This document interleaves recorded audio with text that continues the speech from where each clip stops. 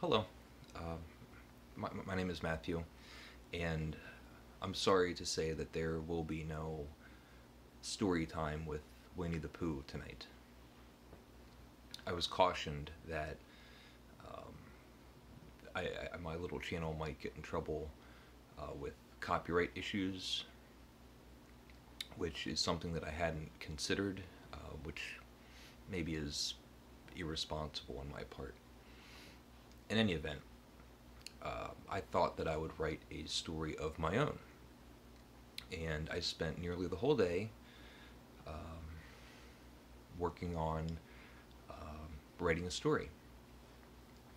I'm not going to read exactly what I wrote um, because it's just a first draft. Instead, um, I will tell you about it. I will tell you the story that I'm trying to write.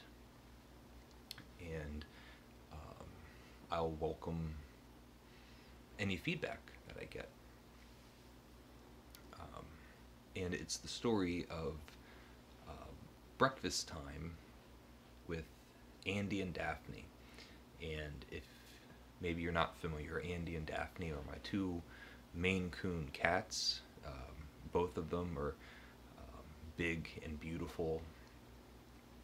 Um, Andy is a big, happy, cheerful boy. He loves company and he loves to entertain. Um, Daphne, on the other hand, much prefers a quiet household. She likes to sit and look dignified and clean herself in a very refined manner. And there's something very special when she does warm up to you. And for being cats, they still manage to keep a very strict schedule.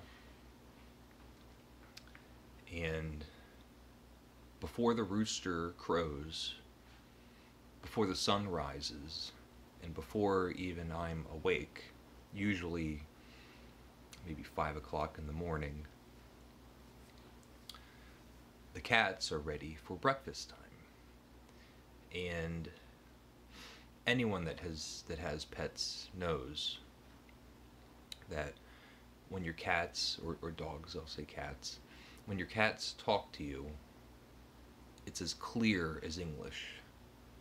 Um, when Andy or Daphne meows or barks or vocalizes in their way, um, I can hear them. I know what they're saying, and that's not an exaggeration. So every morning, I am awakened the same way.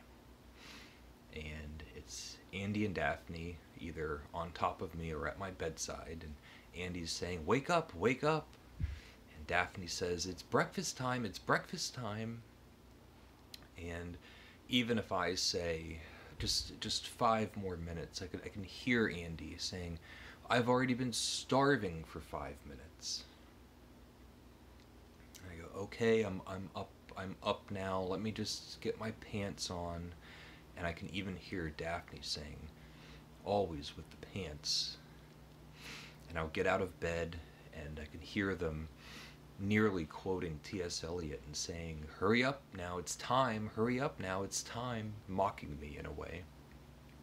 And when I come down into the kitchen, both of them are excited and nearly parading, and they run in circles, just so happy. It's going to be breakfast time.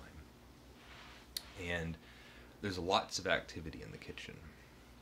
Bowls need to be pulled out, their can needs to be taken out. What sort of breakfast are we going to be having? This morning we had wild salmon. And the crack of that little wet can um, just throws a jolt of excitement through the whole house. And they're both ready and waiting and happy and impatient. I get the wet food out and I put it in their little bowls. And when I place them down, Andy is always normally just about finished. He will gobble it up as fast as he can. And Daphne is much more of a lady and politely and with measure eats her food. At this time, I'm still actively attending to the cats. My next move is often the litter boxes. They have two. They have a his and a hers. And this morning, I was left with two surprises. And I always either sing a little song or just stir excitement to let them know how happy I am with them. And I'll say, Andy, you pooped, what a good boy, what a good boy. And Daphne, you pooped, what a good girl, what a good girl. I do that every morning nearly. And I get my little bag out and I scoop everything up and make sure it's clean. At this point, Andy and Daphne are both licking their chops. And I refill the dry food and I clean out the water bowl and refresh it, put in ice cold fresh water for them. And now it's playtime. And there's something very special about having playtime with two very large cats in a tiny house that's on wheels. The whole house rocks, and the cats manage to nearly climb up the walls and bounce around in just a flurry of excitement. By the time I'm done all of my chores, they are nearly settling down again. This morning was a little special because we're at the beginning of spring. And I looked out the window and you can see the warmth in the air.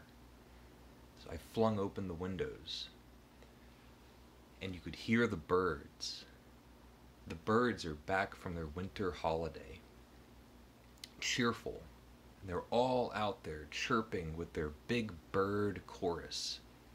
All of them sounding off, and they're saying, I'm here, it's me, I'm here too, it's me, I'm here. Just exclaiming their existences, letting them all know, I'm here. My rooster, meanwhile, is always the late riser. Eventually, he partaked as well, and crowed, I'm a rooster, I'm a rooster. And I was at the window, enjoying and appreciating this, and I was calling out to Andy and Daphne. And I said, come here, look, the birds are back. And I could hear Andy saying, please, we're trying to get some sleep. So, it's a workable story. If I can polish it up and make it into anything presentable, I assure you, you'll be the first to know.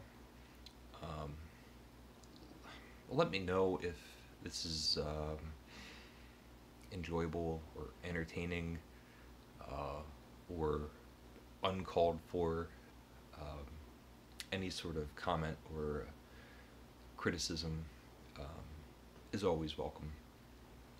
So, thank you, and I hope everyone's doing well, and take care.